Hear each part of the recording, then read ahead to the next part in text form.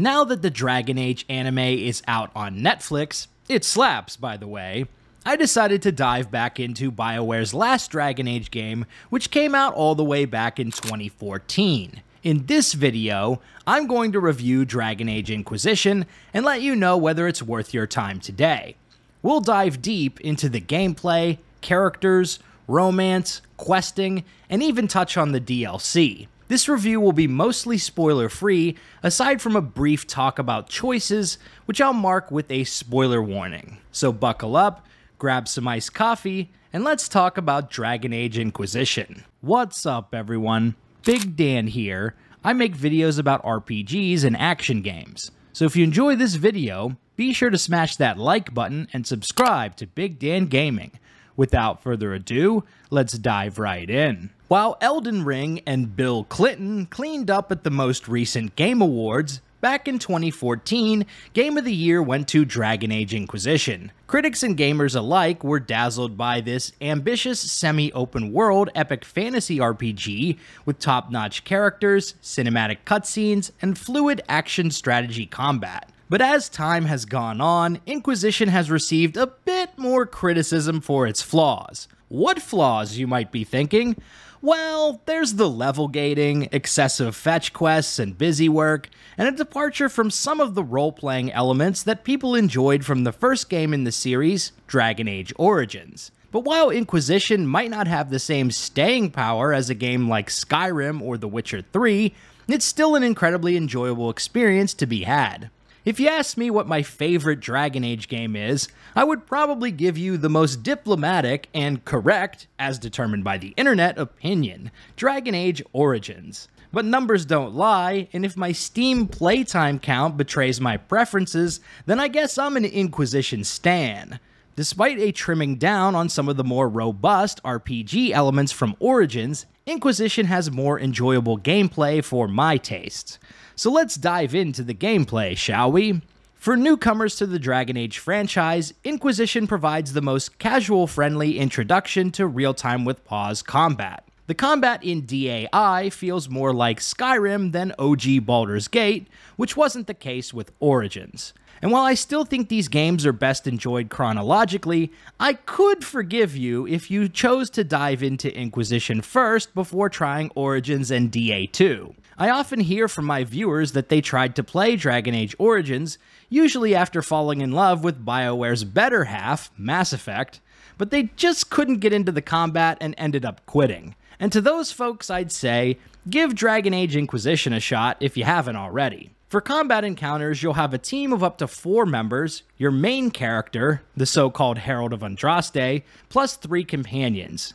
Inquisition sports a deep roster of companions with 9 characters to choose from, evenly divided from the game's main combat classes, mages, rogues, and warriors. This is the most companion characters in a Dragon Age game to date. Combat is centered on a mix of auto attacks, abilities, and consumable items like potions and bombs. You can swap between any of your 4 party members at any time, and even pause the action to queue up different abilities if you so choose. If you've played Star Wars Knights of the Old Republic, Baldur's Gate, or newer titles like Pathfinder Kingmaker, then this will feel really familiar to you. If you want to deal more damage and be really effective in combat, then you'll want to focus on ability combos. For example, if you use Frost Step followed by Winter's Grasp with the Winter's Ruin upgrade, you'll receive a 1000% damage bonus.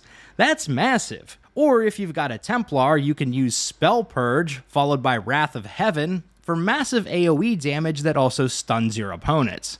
My 2 favorite builds that I've made over my many playthroughs of this game are a Sword and Shield Templar Dwarf Tank and a Rift Mage with lots of fire and frost magic. I am really sad that Dragon Age Inquisition doesn't have an option for blood magic though. Hopefully Bioware will bring back that specialization in Dragon Age Dreadwolf, because it's absolutely perfect for evil playthroughs. Plus, Tevinter is the perfect setting for blood magic. At the beginning of the game, you'll customize your character, choosing both your race, gender, and combat class. The character creator is pretty good, with lots of sliders to make your herald look basically the way you want. But there are a distinct lack of hairstyle options, which seems to be a running trend in RPGs.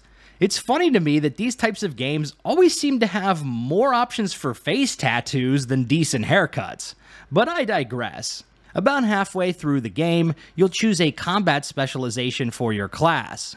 If you don't know what class you want to build, the good news is that each of your companions sports one of these specializations, so you can build and experiment with them all before locking in your main character if you so choose.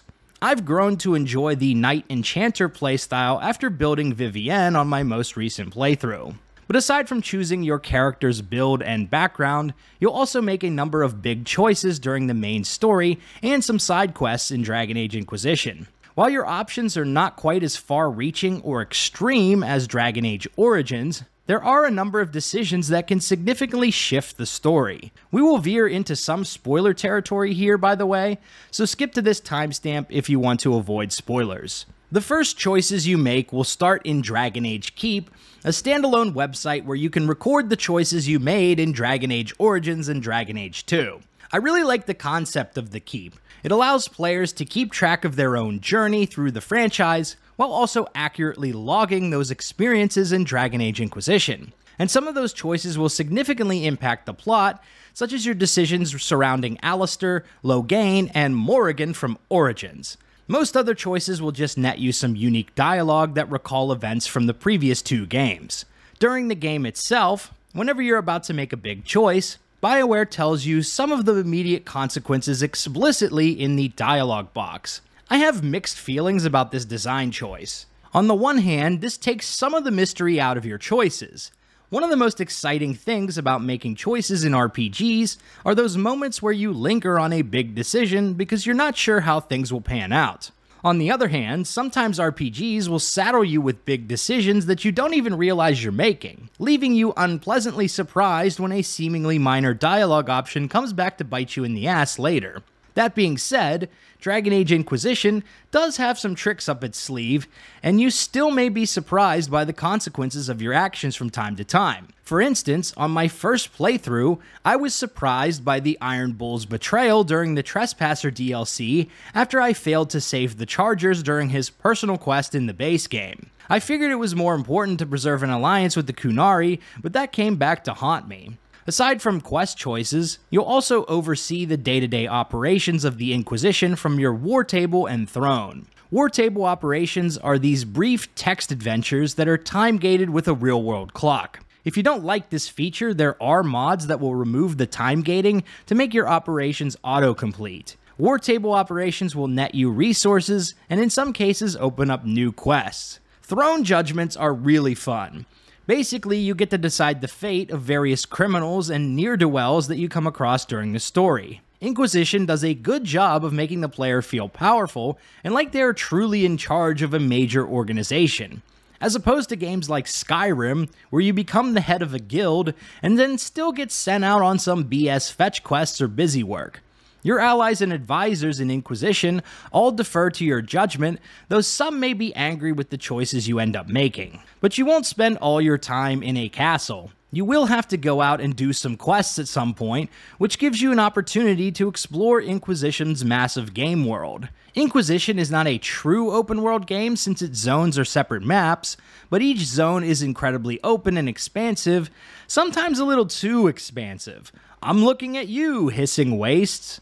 Thanks to the much-aligned Frostbite engine, Inquisition's environments are teeming with beauty and color. For all of the problems Bioware has had with the Frostbite engine, it sure can produce some gorgeous scenery, even if its character models look a little plasticky and overly shiny. But after a while, traversing the landscapes in Inquisition can get a bit boring. There's really not much to do except pick up quests, loot crafting materials, and fight baddies. There are a few minor activities like finding shards and solving astrarium puzzles, but other than that, the open world is pretty much just Fetch Quest City. Which brings me to the topic of level gating and the power system in Dragon Age Inquisition. Anytime you complete quests in this game, you'll earn a resource called power.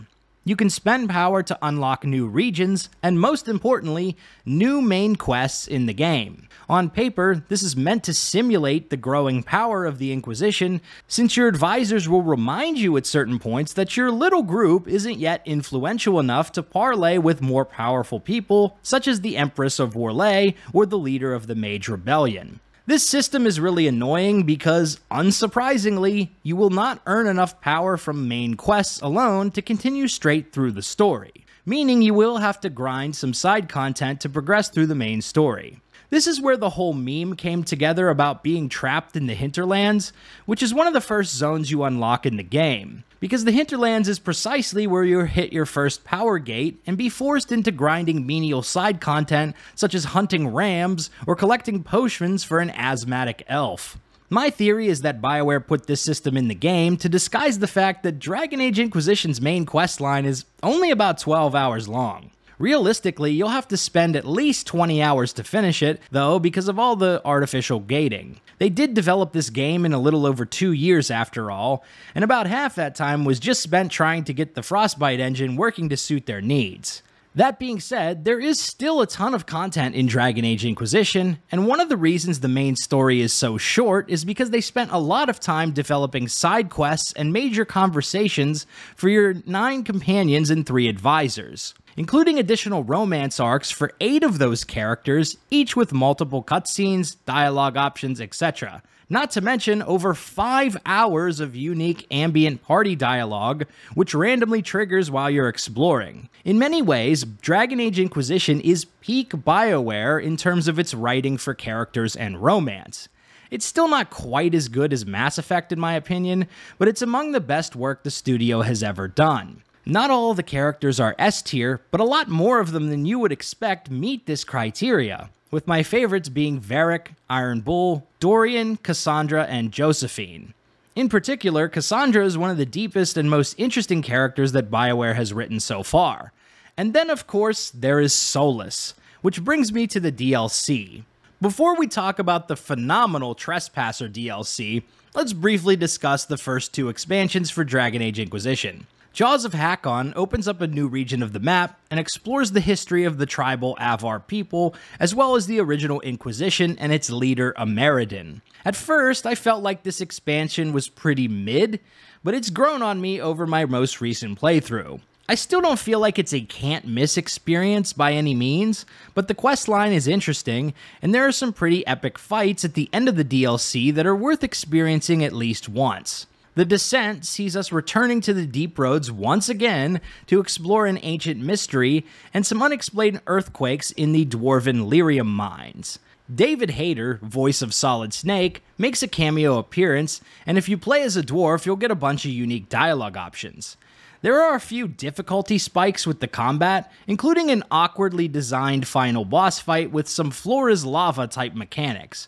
Overall, the Descent is enjoyable, but if you're short on time, you can safely skip it. The real treasure of Dragon Age Inquisition is the Trespasser DLC, which solves some unanswered questions from the epilogue of the base game and helps set up the plot for Dragon Age Dreadwolf. If you want to avoid more spoilers, then skip to the conclusion now, and also probably skip all of the trailers that Bioware has put out for the next game. So yeah, our boy Solas turns out to be Fen Harel, and he wants to destroy the world in order to bring his people back. The way that Bioware set up this villain character and put him as one of your companions in the base game, then seeded minor hints throughout the game, but not so many hints that you could just outright figure it out, it's honestly compelling writing. I truly think if Bioware can nail the story in Dragon Age Dreadwolf, that Solas has the potential to be the greatest villain character in video game history. He's certainly got a more interesting backstory than your typical evil for the sake of evil villain trope we see all too often in video games. Bioware has always been a cut above with its villains, with their complicated motives like Saren, Loghain, the Elusive Man, and now Solas. Trespasser skips ahead to 2 years after the events of the base game, so it's a point of no return for your save file. Once you start this DLC, you can't go back and complete any other quests or expansions, so it's always the capstone experience of your journey. You travel to the Winter Palace to discuss the future of the Inquisition and uncover a Kanuari plot along the way, which eventually leads to you to discover Solas' secret. This expansion is just top tier. The combat encounters are really great, the music is epic, there are lots of nice hangout moments and scenes with your favorite companions, and the plotline with Solus is really compelling. If you're going to play any expansion in Inquisition, then Trespasser is the one to pick, and it sits among my all-time favorite DLC. So at the end of the day, should you play Dragon Age Inquisition in 2023? Yes, it's a great game. It's definitely got some flaws, which I've outlined extensively in this video, but the pros far outweigh the cons. And if you enjoy fantasy RPGs, then Inquisition is definitely worth your time. So there you have it, my review of Dragon Age Inquisition for 2023. If you liked this video, be sure to subscribe to Big Dan Gaming for more RPG videos and reviews. If you want to support this channel even further, consider becoming a member. For $5, you can get your name in the credits of these videos, as well as access to custom chat emojis and other fun perks. So if you want to be a member, hit the join button right now. Big shout out to all the channel members for supporting my content. Until next time, this has been Big Dan. I should go.